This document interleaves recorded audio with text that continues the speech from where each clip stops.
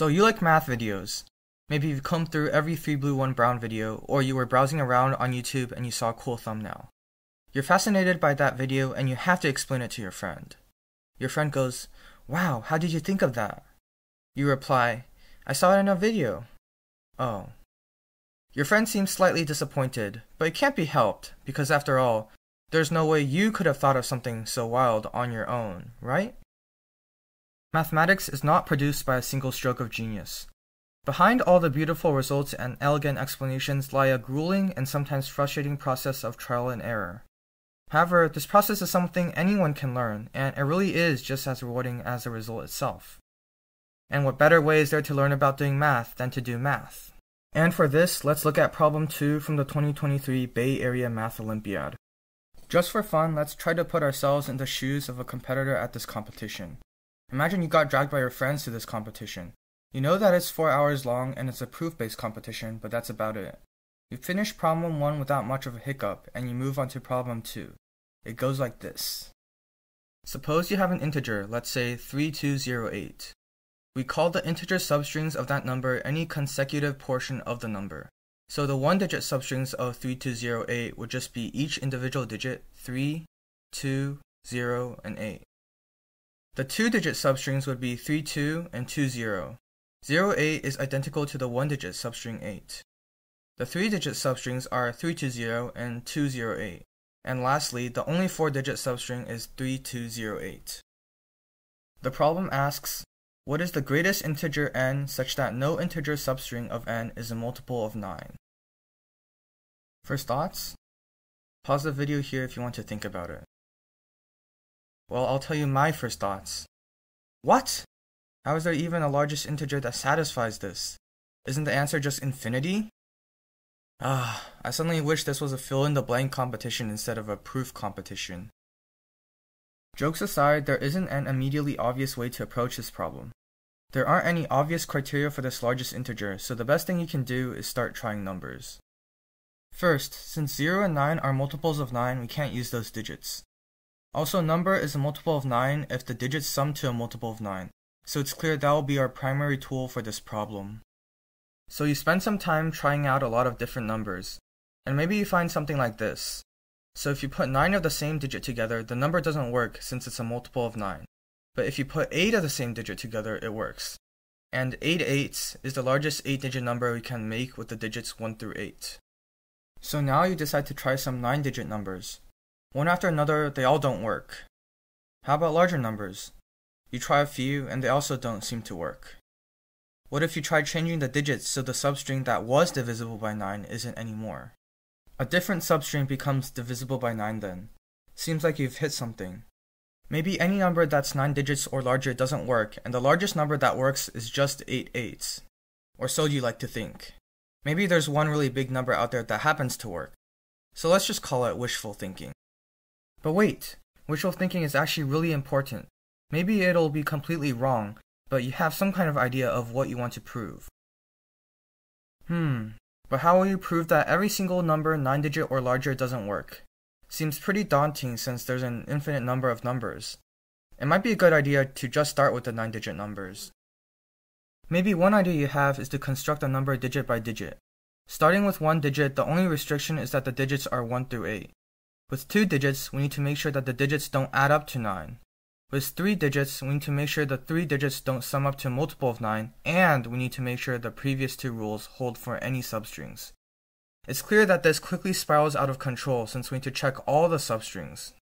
But hey, if we have to check all the 9-digit substrings of 10-digit and larger numbers, then if we show no 9-digit number works, we automatically know all numbers larger than that don't work.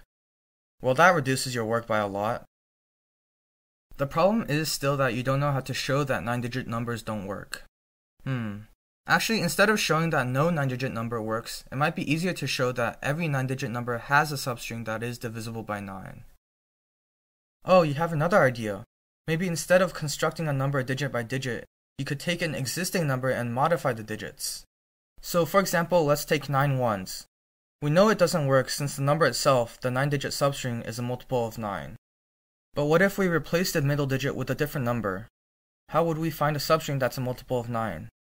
Well, you could simply remove 1s at the ends of the number until you have a substring that's a multiple of 9. If you could somehow find a formula or pattern for how to find a substring divisible by 9 no matter what digits you change, you could show that no 9-digit number works. Only changing one digit is straightforward like we just explained. However, if we replace 2 digits, we have to be a bit more careful. Let's say we replace the middle digit with 4. Any substring containing the 4 and 5 ones is a multiple of 9. But now let's replace the digit next to the 4 with 5. Now there isn't a substring with 4 and 1s or 5 and 1s that's a multiple of 9.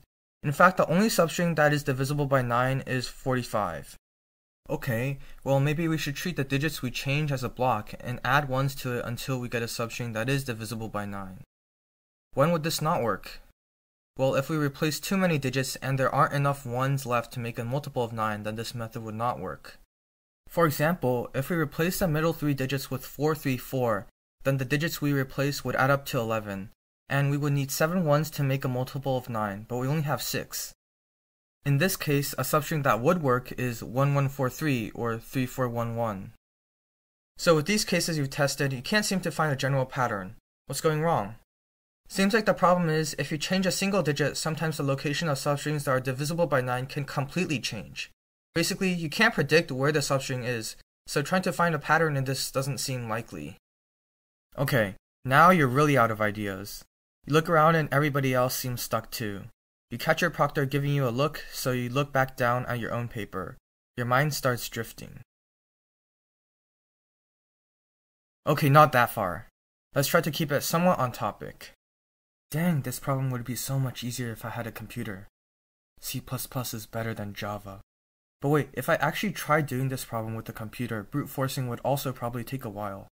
I would probably have to keep track of some information at each step, maybe like tabulation. Oh wait, prefix sums! Okay, pause there. What if we tried something like prefix sums, where we kept the partial sum after each digit? Let's take a random 9-digit number like 774726714. After the first digit, our sum would be 7. After the second digit, it would be 7 plus 7 equals 14. After the third, it would be 7 plus 7 plus 4 equals 18, and so on. Here, we can immediately tell where a substring divisible by 9 is, since the first 3 digits, 7, 7, and 4 add up to 18. But wait, look at the second, third, and fourth digit. They are also 2 7s and a 4, which means this substring is also a multiple of 9. How would we be able to tell that from our partial sums? The problem is that the partial sums start adding from the first digit, but our substring doesn't start from the first digit. Well, since the substring starts from the second digit, we can just subtract the first digit, or the first partial sum, from the fourth partial sum. 25 minus 7 equals 18, so we know we have a substring divisible by 9 starting at the second digit and ending on the fourth. This is really exciting, since if the difference between two partial sums is a multiple of 9, or the partial sum itself is a multiple of 9, we know there is a substring divisible by 9, and we know exactly where it is. We can simplify this even further.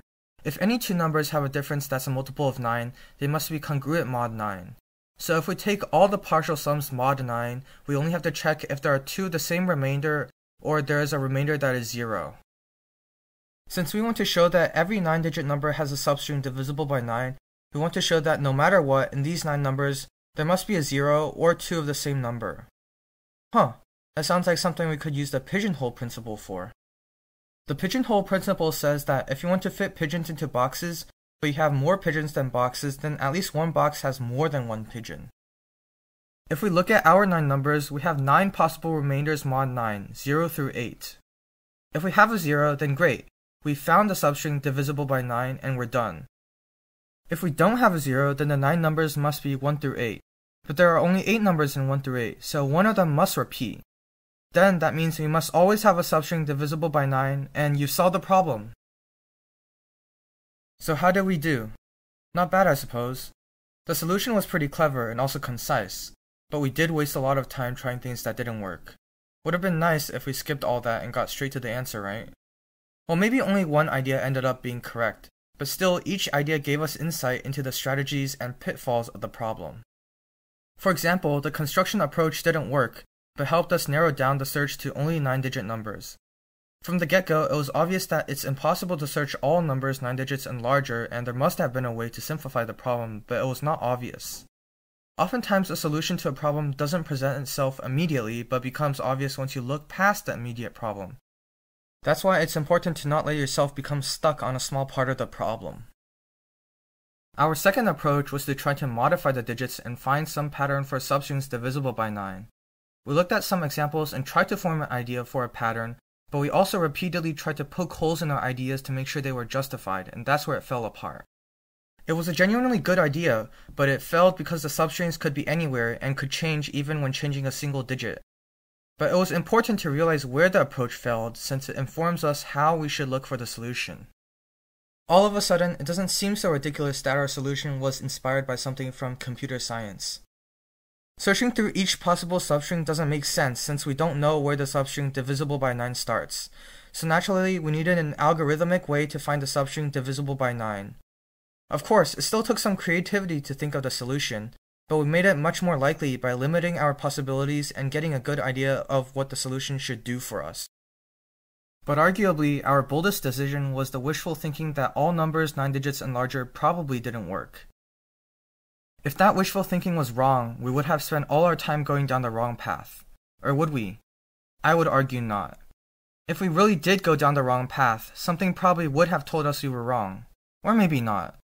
This kind of uncertainty is a real issue in mathematics research, where mathematicians aren't always sure they will produce results.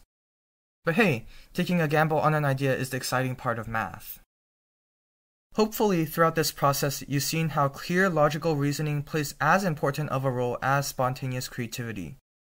You can try crazy ideas, but you need to be able to justify them.